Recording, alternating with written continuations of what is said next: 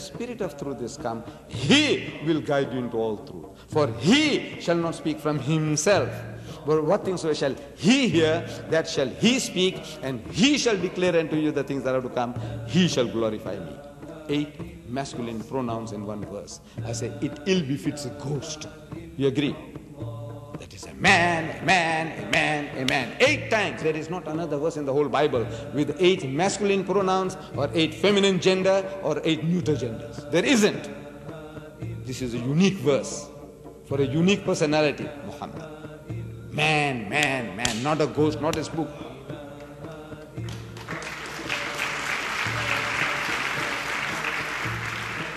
But we are told he's a spirit.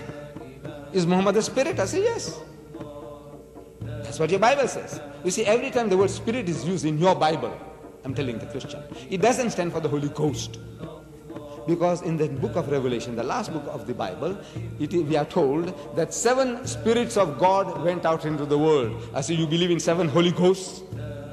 He says, no, there's only one Holy Ghost. I said, look, he says 7 spirits. Means should be 7 Holy Ghosts. No, spirit doesn't stand for Holy Ghost every time. Then in the same John, in the first epistle of John, chapter 5, verse 4, he says, Beloved, believe not every spirit, but try the spirits whether they are of God. For many false prophets have gone out into the world. So false spirit is a false prophet is a false spirit. True prophet is the true spirit. Same John is using spirit for a prophet. Don't believe every spirit. Means don't believe in every prophet. The spirit, it says, that confesseth that Jesus is the Christ is of God.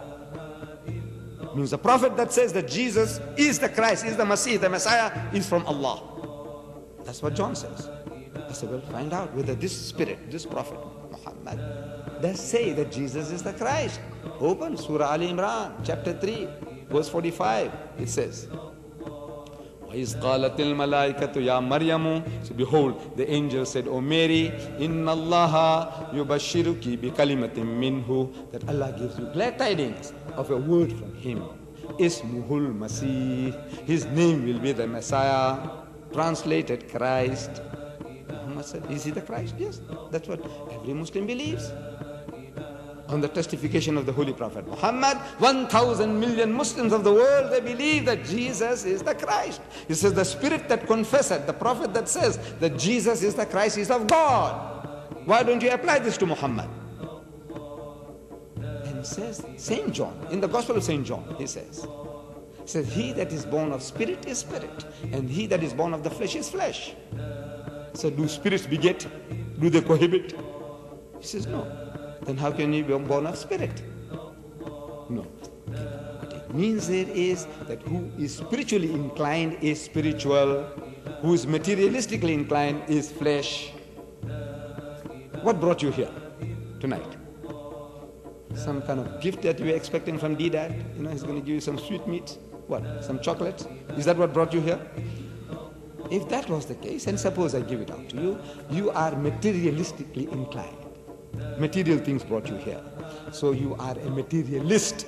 In the language of the Bible, you are fleshy, you are of the flesh. Materialist. If it was spiritual consideration, motivation that brought you here, then you are spiritual, you are a spirit, though you are not a spirit. You are solid flesh and bones. But you are spiritually inclined. You are spiritual. The gospel language says he that is born means the thing that motivates you, that brings you up into being. If it is spiritually, then you are a spirit. And if you are fleshly, you are flesh. Material, you are flesh. It doesn't mean a Holy Ghost or Holy Spirit every time the word spirit is used. So Jesus says, I have yet many things to say unto you, but you cannot bear them now. So this spirit, this Holy Ghost, if it's a Holy Ghost, every church and denomination claims it. Everybody seems to be in touch. You know, at your beck and call, you press the button and it's there. You ask the Jehovah's Witnesses. He says, yes, we have it. Ask the Roman Catholics, they got it. Ask Brother Jimmy Swaggart, he says he's got it. Everybody has it. All those cults that he mentions in his books, among these 30 books, there's one on cults. You read them, he says, look, every cultist says he's got the Spirit. Who? The Holy Ghost. Everybody's got it. And they're all going in different directions. So one spirit taking you all into opposite directions from God? No. As Brother Swagat said yesterday, either we are both right or we can both be wrong. You both can't be right. So you have 1,000 sects and denominations among the whites of South Africa, among the whites, and 3,000 among the blacks. In America, I was given to understand that you got 40 different Baptist churches. Each and every one has got the Holy Ghost, the Spirit, and they're all going in different directions. Is it from God? Can it be from God? All going in different directions. All say they are Baptists and everyone has got the Holy Ghost. So I said, you see, you haven't got the solution to the problems. Answer. Jesus said, I have yet many things to say unto you. Many. Many in English is more than one. At least you understand that English. I have yet many things to say unto you, but you cannot bear them now. Howbeit, when He, the Spirit of truth, is come, He will guide you into all truth. All is also more than one. I am asking my Christian brethren for the past 40 years. I don't want many solutions. Give me one. That the Holy Ghost gave you in 2,000 years. One. Something that Jesus Christ had not already told you in so many different words. One.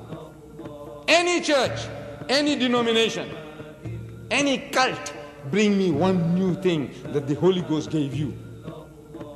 And it's not forthcoming. One. I don't want many. Jesus says, ye cannot bear them now. The reason why He didn't give is not because He didn't have it. He had the solution to the problems of mankind till doomsday. God gave it to Him. But the people were not fit to receive them. That's what He's saying. He's pleading this. Ye cannot bear them now means you haven't got that capacity. And the truth of that statement is writ large in the Bible. Again and again. Jesus Christ, He tells His disciples, ye of little faith, you got no iman. You have no faith. Little faith. If whatever you have is little, tiny. Ye of little faith. Ye of little faith. How many times? Again and again. And He explains to them spiritual truths as if He's explaining to little children and they can't understand what He's talking about. So He says, are ye even yet without understanding? Yet. And when He's provoked further, He says, O faithless and perverse generation. This is what He's calling His disciples. Not the Jews. The generality of Jews, He called them, you generation of vipers, you whitened sepulchres, you wicked and adulterous generation, and on and on. But no, now He's describing His disciples, His own disciples, His chosen ones. He says, O faithless and perverse generation, how long shall I be with you? How long shall I be with you? I said, if Jesus was a Japanese instead of a Jew, He would have committed that honorable harakiri, suicide. But as a Jew, He couldn't afford to do that. You know, He loved life dearly. He loved life dearly. So He says, when He, the Spirit of truth, is come, He will guide you to all truth. I said, that Spirit of truth is Muhammad.